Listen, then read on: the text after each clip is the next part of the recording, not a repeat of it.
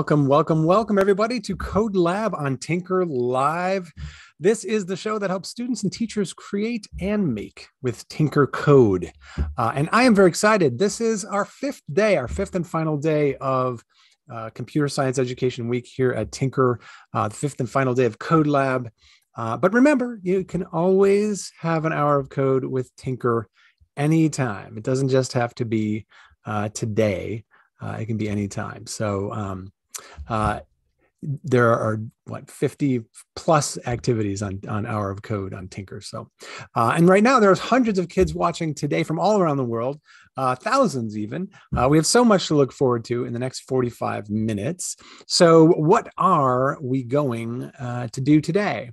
Today, we are going to be visited by a very special NASA guest because they're going to help us with our Earth as Art project. So in a moment, we'll be visited by Lori Perkins, a data visualizer from the NASA Goddard Space Center. Then we're going to be doing the Earth as Art project.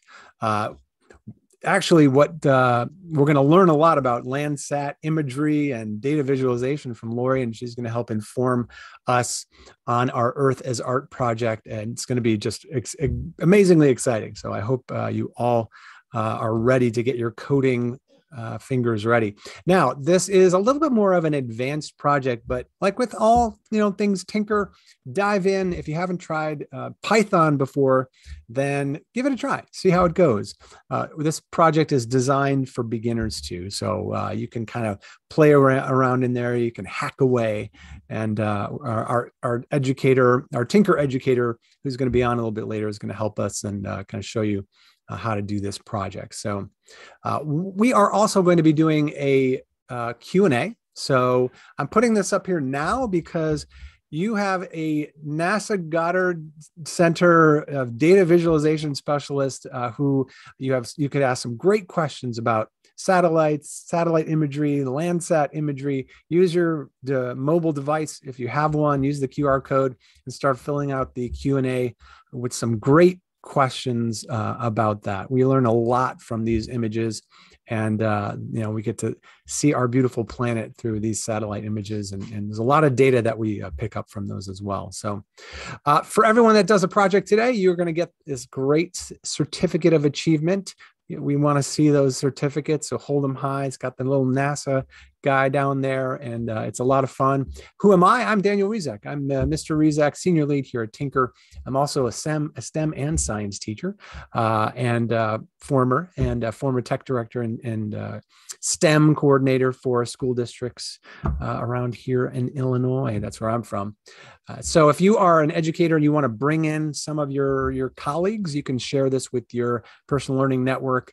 Tweet it out, let everybody know we're live. We want to bring everybody in and learn from NASA and learn from this great project that we're about to do. So here's a little agenda for today. We're going to get to know our guest. We're going to learn a little bit about what we're going to be doing with our project. Then we're going to create that project, and we'll have some time for questions and answers. So are you ready to create together? All right, let's do this. We're going to get started. I need to get everybody on the same page. Where is this project? This project is at tynker.com. So we're going to go to tynker.com. We're going to log in students. And so you'll see a little modal that you can click on right there for student. And then you're going to have a couple choices. You can log in with your username, a Google username or a Microsoft username, or you can log in with the SmartPass. That's a nice way to do it, QR code. Then you're going to go to your classes. You go to your classes there. We have placed all of the Hour of Code projects in a nice folder for you, the NASA Hour of Code projects. Click on that folder, and then you're going to click on Earth as Art. You'll be ready to do the project. Just stay right there until we're done teaching you all about the Landsat piece of things. Now, if you don't have a classroom, somehow you got to tynker.com, you can go to tynker.com/NASA, and you can just click on Earth as Art there, and that'll get you in just as well. So without much further ado, I would like to introduce Miss Lori Perkins, and Lori is a data visualization data visualizer for the NASA Goddard Space Flight Center. And she creates data visualizations and animations that showcase NASA research and missions. So using data to create visualizations. She's going to explain all this to you. So, because I'm probably not going to do the best job on that, but this uses the same hardware and software that our science teams use to process data, and similar software that the entertainment industry might use to create feature films. So that's pretty cool, right? So this is really exciting. So everybody, welcome Lori Perkins to CodeLab.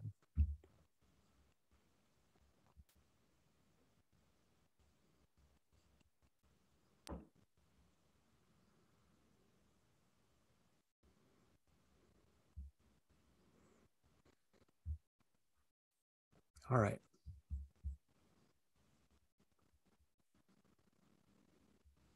Hello? Are we there? Do we lose someone?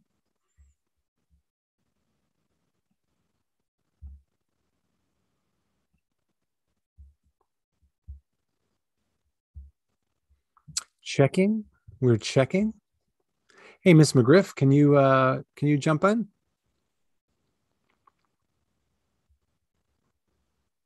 I sure can. Hey, how are you? I Hi. think Lori's checking on her audio and video. Just it looks like she may have had to re-enter. So I just wanted to, if we had to. Oh, there we go.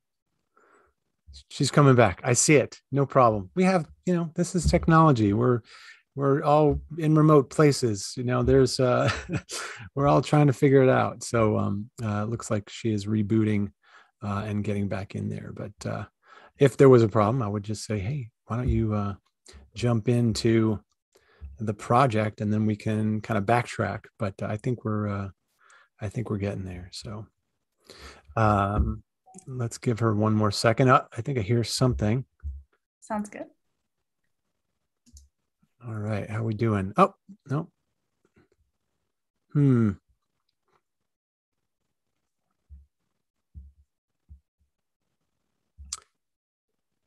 We are checking one more time. Checking 1, 2, 3. All right.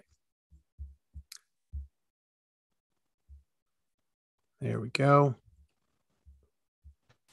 All right. I have audio. There we are. Hi there. Sorry about that.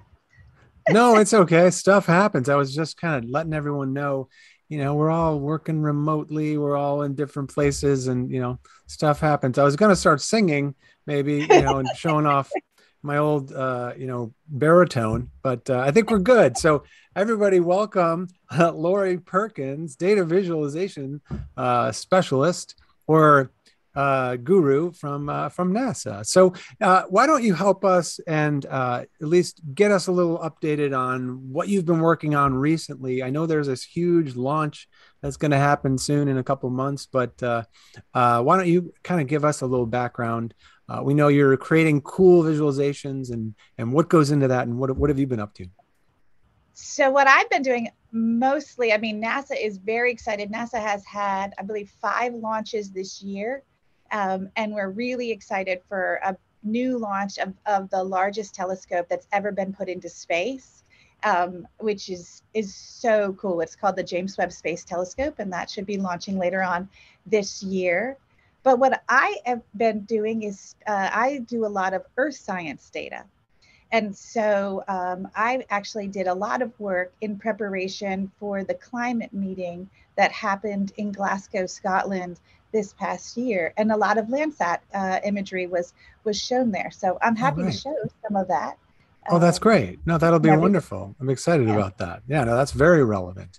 So with that, I'm going to share my screen here and go to the right place. We kind of had a guiding question too, and we can kind of work that into what you've been up to. But I think what we want to know before we get into our project and with your expertise is what we learn from this imagery and how does this help NASA with Artemis and I guess with Glasgow climate meetings. So I'll go ahead and get you moving here. Excellent. Yeah, we learn a lot from Landsat data. One of the things we learn is that the planet is beautiful and it changes. We currently have and if you go to the next one, that's just saying where I'm from, um, and you can play it. It's a movie. Um, Oh, this cool. is this is showing the 24 different spacecrafts that NASA has that are at low Earth orbit, currently observing different elements of our planet every single day, 24 hours a day, 7 days a week. These satellites are taking different measurements. They're all scientific instruments in space. And so some are looking at things that happen in our atmosphere. Some are looking at things that happen in our ocean. Some are looking at things that happen on our land. But together, we pull all this data together so we can understand the Earth as a system. And two of these satellites that you see here are called Landsat. And so if you go to the next slide, I can do that. you can see that Landsat has been around since I was a little girl. It's been around for since 1972. And so it's an exciting time because we've taken over that time. In 2017, we had taken 7 million different scenes of data. And so now it's way more than that. It's probably now at like 9 million. Oh, wow. But what that means is you can go back and see how our planet has changed in that time period.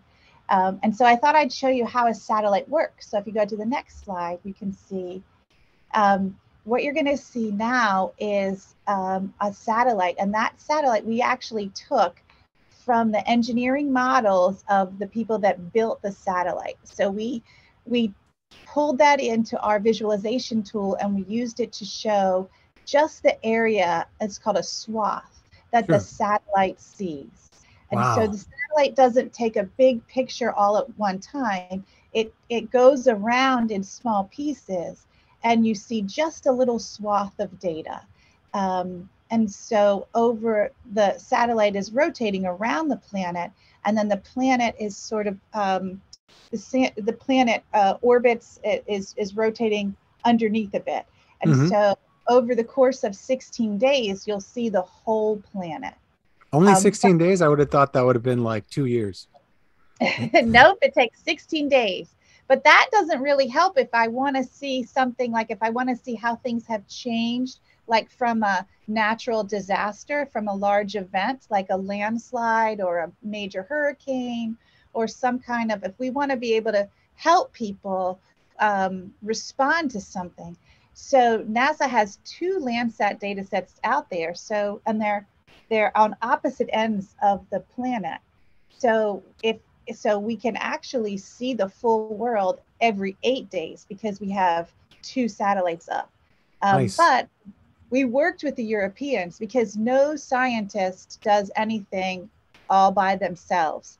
Like if you are the kind of person where you're just getting into group projects, Mm-hmm. all real science is a group project. You Um, collaborate. we have to collaborate. And so we collaborate with our partners at the European Space Agency. They have a satellite program called the Sentinel program.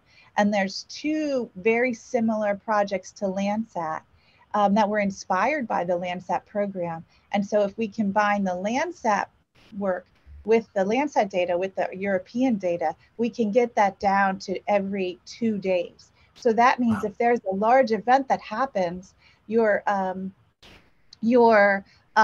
emergency responders can look and see what did the forest look like before the fire? Right, What does it right. look like now? And this is the Landsat data is used by emergency managers. It's used for planning purposes. Mm-hmm. It's used by the insurance agency. Um, the police use that kind of stuff. It's used for water management. It's Mm-hmm. used to help with water safety. It's used to understand our climate. Wow. It, And is there's a lot of this data just out in the open free that people can use and dig into, or?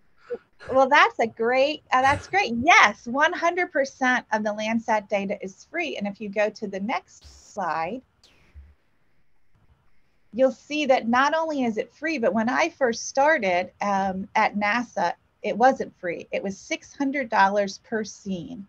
And Oh, wow. so for a scene of data is about 115 miles long, where each pixel of that data is about a baseball field's length. So a scene would be like if you're the distance between maybe Washington, D.C. and Richmond, or Hmm. San Francisco and say Sacramento. That's the distance of one scene. But it used to cost $600. Now that's free. And it's easy for you too, because Google and Amazon and a lot of the cloud producers have brought all that data into their cloud processing. So you no longer, if you wanted to do a project at your school with Landsat, all you'd have to do is bring up a web browser. And so that's what this is right here. This is the Google Earth Engine free tool that Hmm. anybody can use. Google makes it available.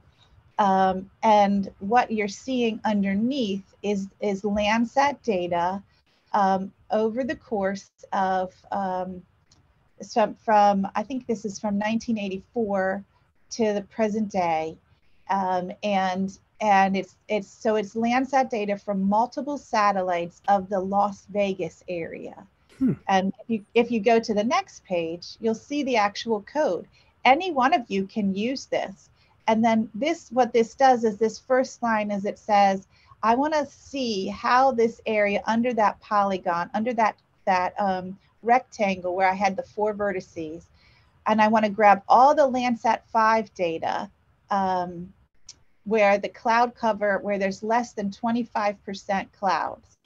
And then I want to grab, because Landsat 5 was, that was in like the 80s.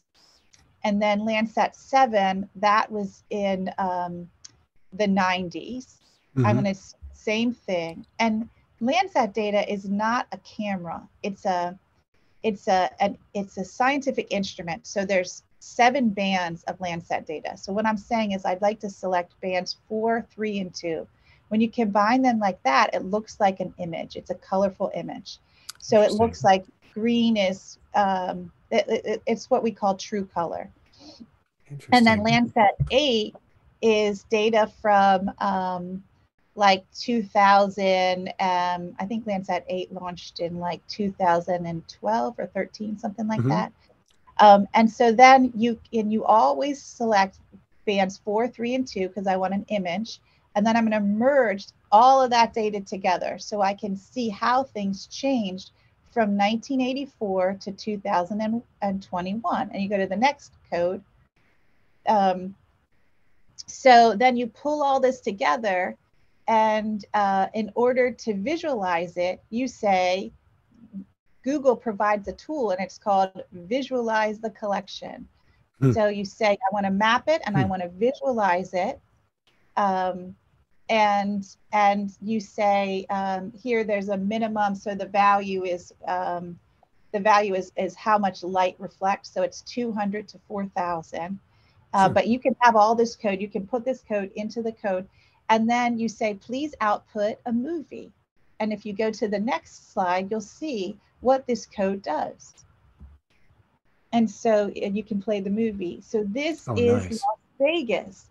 And this is the lake here is called Lake Mead. And Hmm. the city is Las Vegas. So, and you can play it again.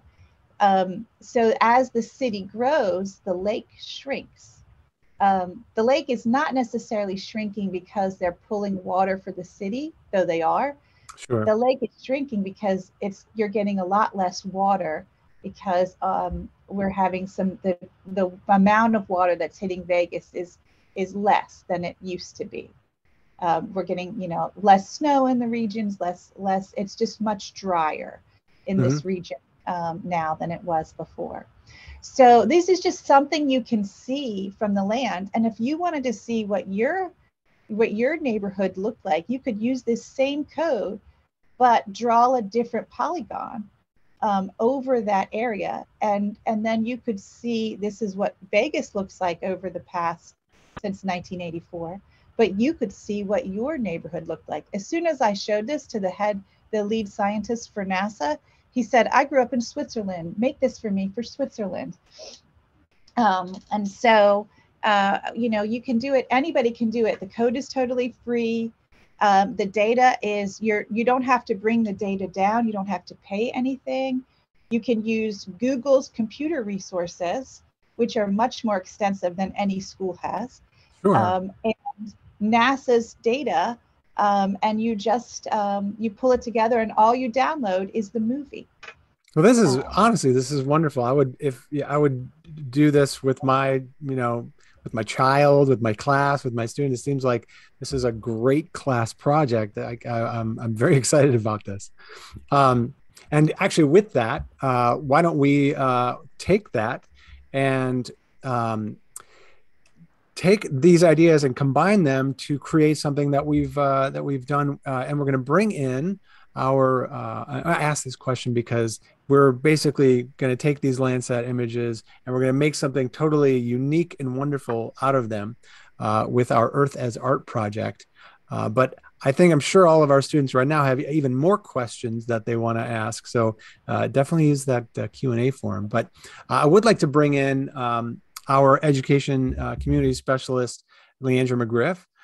And we waved at her for a minute in the beginning there, but welcome. So why don't you take us through Earth as Art? Leandra is a former English teacher and computer science teacher, a lot of great knowledge of all these things, and Tynker. But I'll stop sharing and you can walk us through. Absolutely. Thanks, Dan. Hello, everyone. I'm really excited to be here. Let's go ahead and look at our Earth as Art project. So I'm going to start by sharing my screen here. And let's take a look and see what we have. So we're going to start by looking at our example. And as we can see, the computer is recreating this image in a pointillism art style. And so our job is to enter code that tells the computer to do this from scratch.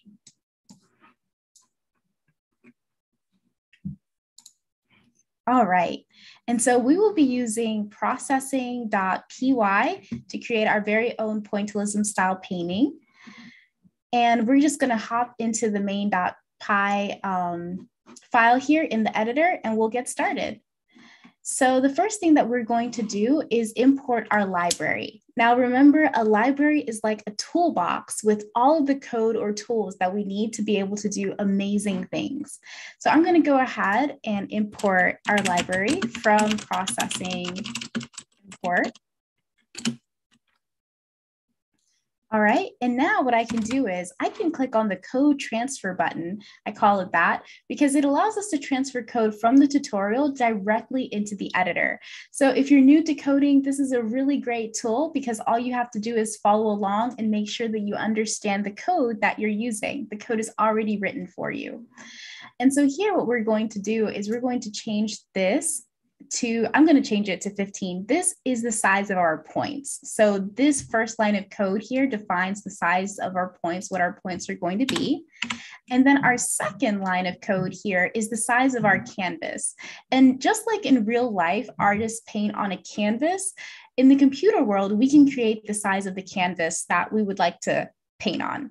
So let's go ahead and do that. And now what I'm going to do is I'm going to bring in the setup function. And the setup function runs once at the start of the program and performs any code that we put into it. So here I am loading up the image, and if I hover over it, I can see the image that's there, but I'm going to change the image to image 3. And what's really neat is that you can import your own images into the file here, and you can upload your own images that you can use to create your very own pointillism style painting. And so we're going to set our background to 0, and I'm going to use no smooth and no stroke. And this is so that our little dots don't have any outlines around them. That way it will look like they're all blending in together. And so that's the way that we are going to do it now. And later I will actually delete this code so we can see what happens if we don't have this code here. But for right now, we're going to keep it there. And then we are going to go ahead. And now that we have this code, it's time to actually start painting. So our computer knows what it's going to be painting. So now we're going to start painting. So let's go ahead, and with this line of code, we're going to tell the computer to put our image in the upper left-hand corner. And now we are going to pick a random point on our image. So we're just going to pick a point, and we can see the word random here, which indicates that we're going to pick a random point. And then we are going to retrieve a color from that specified pixel. And so we have the X and Y coordinates here, and then it's going to go into the C value. And so we are going to pick a color, and then we are going to paint that color, and that's going to be our last block of code. And we're going to paint it on the same spot, but we're going to have it offset a little to the right so that our computer is not going to be painting over the same image, but rather paint beside it and paint all of these little dots one by one there. And so let's go ahead and run this code and see it in action. I'm going to press play. And there we have it. We have our code. It's working. We have our image being recreated in this pointillism style. Really neat. And so what I'm going to do is I'm going to change this ellipse to a rectangle. And so it's going to be rectangles instead of circles. So let's see what happens there. And this is really cool. We changed it to squares. And what I can also do is I can take off the no smooth, no stroke. I'm going to go ahead and do that. And let's go ahead and see what happens there. And so we actually have little outlines around them, and it's not bleeding together. So we see that every line of code that we type is very, very important in order to get our the style of painting that we want. So this is our pointillism style painting. This is Earth as art.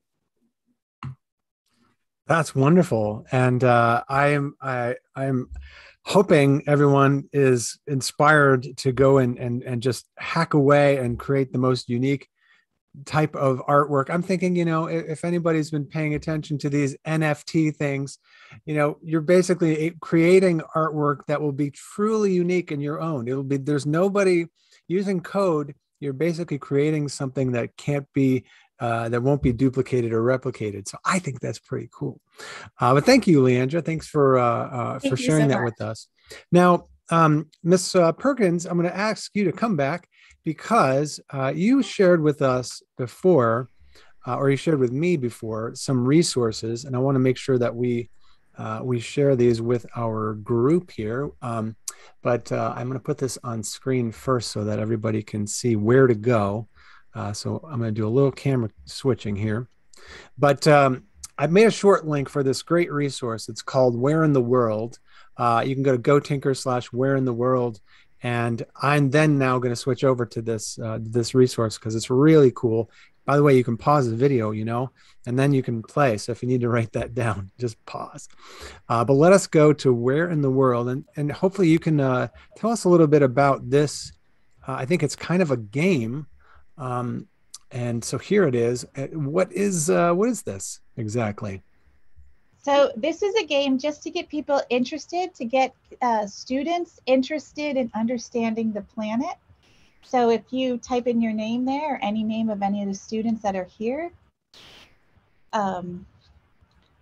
you can see that, and that's an astronaut. I've actually met her. She's actually more famous because of her hair. than she was. She said she gets way more credit because of her hair. Anyway, nice. She's fabulous. So here's just some, these are actual images taken on the ISS, the International Space Station, by astronauts. So And astronauts are trained in how to use like DSLR cameras. Is that true? yeah, they actually are. And back in the early time of astronauts, the training was very difficult for how to make a camera because you didn't. Now students really have a hard time understanding now because all cameras or a lot of cameras that they see are point and shoot. That is Right. not the way the cameras are on the space station. But if you keep going, you're going to see some phenomenal um, imagery taken. So these are all these photographs that are taken of the planet, and it's just really beautiful. So if you keep going, you can really explore different places. And So we so have they're some. asking questions. Yeah, so they ask you, where is this? Now, this is where I live, so I know that, but you can see there's the Washington Monument. And then and so they say very great. And so there's three different steps. There's 15 photographs that you can look at. You once you answer the questions, so you can say, oh well, where is this? Is this Mount Fuji? Is this Mount Key? Or is this Mount Hood? And the answer is dun da da, you're correct. I think it's It's in that one. Hawaii. Yep, There you that's go. I've correct. been there a couple times. I've been near Mount Hood, but I've not been to the other mountain. I So gotta work on that. it will give you a little hint if you're not sure. Here, this one, Hmm. this is Lake Bai is one of the biggest. No, don't push that one. It's one of the sources of fresh water. Does this look like water you want to drink? No. No. Emerald Lake. Does this look like Emerald Lake? No. So this is Laguna, Colorado in Bolivia. Wow. Okay. That must be copper, right? Uh, Um, it, or algae. so Whoa. it's landlocked. So there's all sorts of interesting things that you'll read when you that you'll understand when you really see the Earth as a planet from the view of space. I want to do one Now more of these. the unique it has a unique. So where do you think this is? Is this Houston? Is this Hmm. Los Angeles? Or is this New York? Good question. I'm thinking. These are called the nightlight. So this is what the planet looks like at night. Right. So I'm seeing this big gap that's some sort of bay, right? I'm not thinking this is not Los Angeles. Nope, It is, I don't know that I'm not gonna Houston. have to say New York, I think. That's correct. Yep, you're Yeah. right. And I haven't done this before. I'm just trying to make some educated guesses. This is fun. I like this.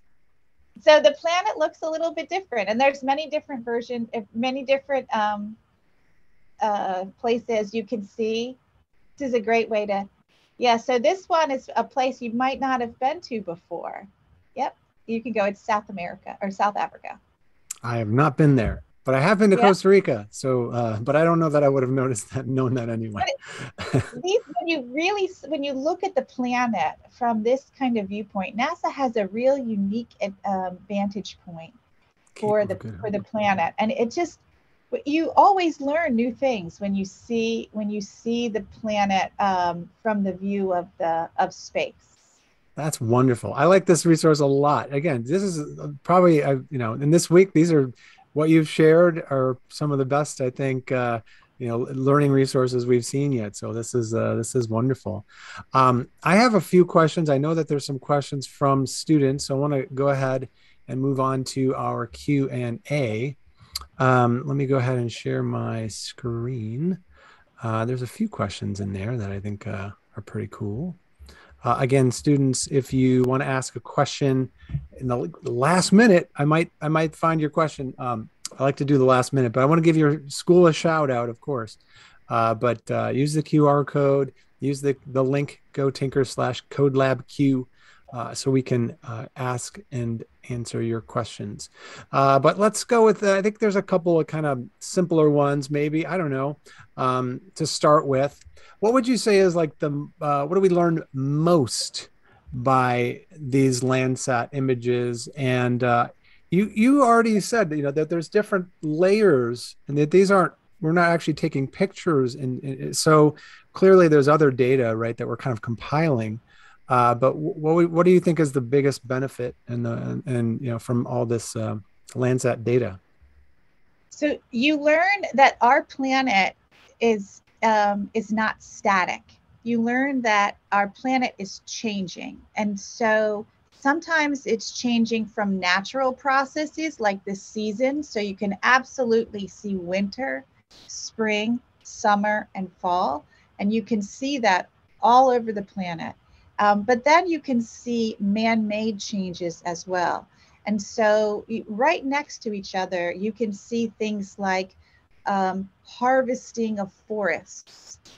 You can see, it's very obvious from space. You can see like the lumber industry. You can see the Right. coal industry. So right next to each other on one Landsat scene, you can see a natural process and a man-made process. And so the planet is not the same as it was 50 years ago, as it was 100 years ago, as it was 100,000 years ago. It's really, and you kind of really, there's a lot, even people that have studied the planet for many years, you learn more as you study it. So it's important that we keep an eye on what's going on our planet, so we can make the best decisions in terms of responding to emergencies, Mm-hmm. or planning For the future. for the future. Right. Mhm. Now you bring up a good point too. I think a lot of the changes that we're seeing too, when you look, are happening a lot faster than I think anybody thought or they would happen, especially in the last few years. Looking at, you can always look at I'm sure if some student out there wants to look at the Landsat imagery for the rainforests in South America and do a little time lapse there, you're going to really be learn a lot, because that's kind of scary. Right. But yeah, this is In yeah.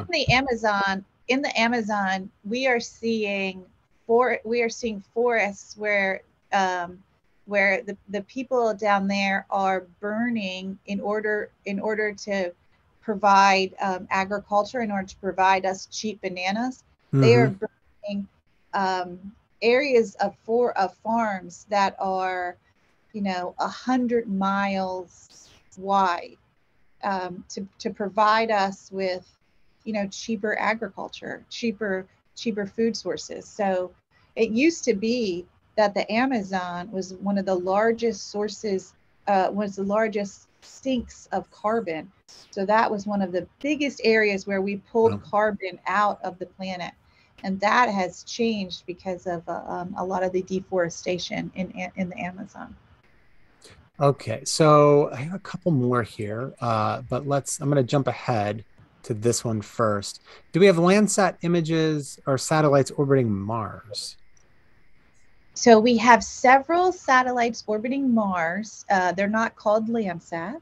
Okay. But we do have, I think there are about, that we have several rovers, and then we have, I think, about 5 satellites orbiting Mars right now.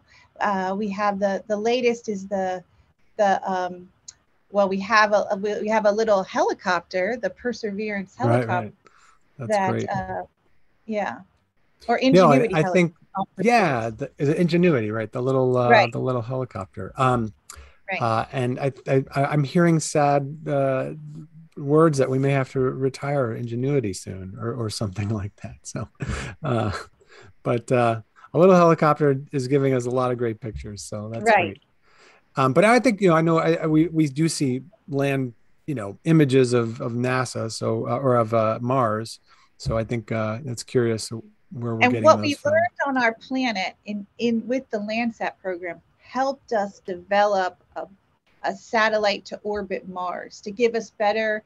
What we learned when we studied our planet helped us study other planets, Gotcha. like Mars and Jupiter, soon Venus. We haven't been back to Venus since the 70s.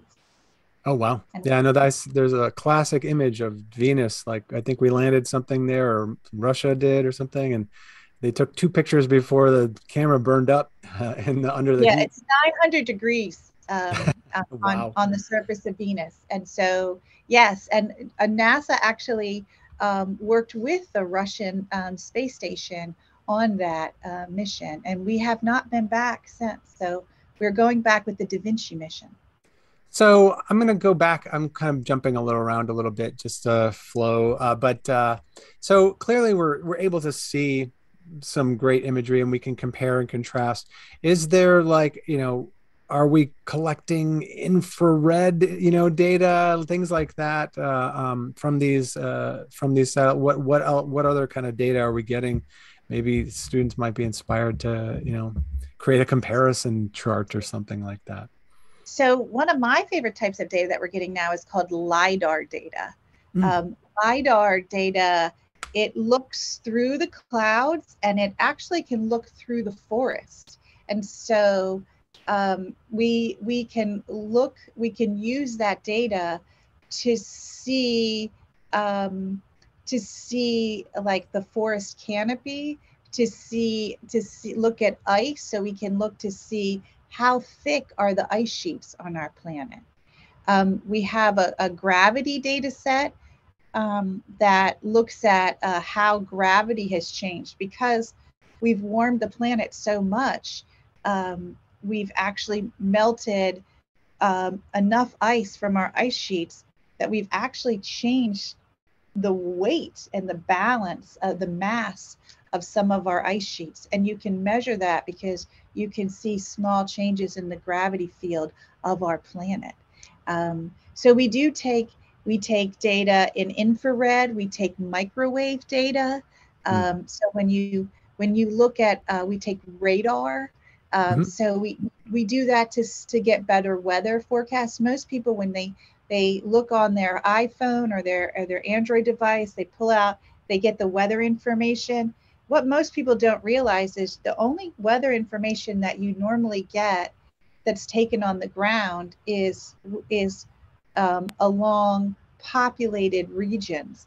But a lot of that weather happens in the oceans as well. And you need to know what's happening, say, in the Atlantic before it hits us, so that you have time to prepare for an oncoming hurricane or a storm of any sort. And so space-based weather helps you see the full planet, whereas lots of ground-based varying data, lots of varying data. So this is great. And I'm sure much of this data, I know a lot of the weather data is totally free. The imagery is free. We should, we need to get on that so everybody can start making their projects. And I think one little question, I think we had one extra question. I'll just, if you can make it quick, but I know someone wants to know from, where did my question go? From Deerfield Community School, New Hampshire, 7th grade. How many years of school did you go to be a part of NASA? Well, that's a great question. So Sure. I actually started at NASA through an intern program that NASA still runs to this day. And now, rather than being the student, I'm a mentor in that program. So I actually have two mentors. They came in to two mentees. One came in high school and one came in college. And so I actually did 4 years of college. I studied computer engineering, and then I went to graduate school and I got my master's at the Johns Hopkins University. It took me 3 years to do that. And so a lot of people, almost everybody that gets their graduate level work can get some assistance from their employer. And so NASA, for example, paid 100% of my graduate fees, which helped me a lot because I had to pay my own schooling. Sure. And college can be expensive. So So NASA really helped me get my degrees. Was And that the Pathways program that you're talking about, or is that a separate program? Because I know this is one that. So the Pathways program did not exist when I was there. The program was called Co-op program before that. Sure. I started before we had like a way to apply online. That didn't exist. I had to fill out a form, and I mailed out forms to every NASA center to try and get a job. Right. But I got one. Yeah, nice work. All right. Well, that is going to kind of do it for us today. I want to make sure everyone has the resources that they need. And that 2 links, where in the world. The other one is GoTynker/EarthArtLinks. Pause if you need to, grab those. We are kind of done. This is the last show for the week. Thank you so much to Lori. I've learned so much. I have, project ideas already in mind for, for teachers and educators. So that's great. But everybody, you can see all of the CodeLabs. Just go to GoTynker/NASA Live. Everything's in recording there. There's like 10 different shows this week, I think, something like that. But thank you so much. Thanks again, Lori Perkins, for your wisdom and tutelage. And thank you, Leandra, for what a great project. But that's going to do it for us. Thank you, everybody. Take care.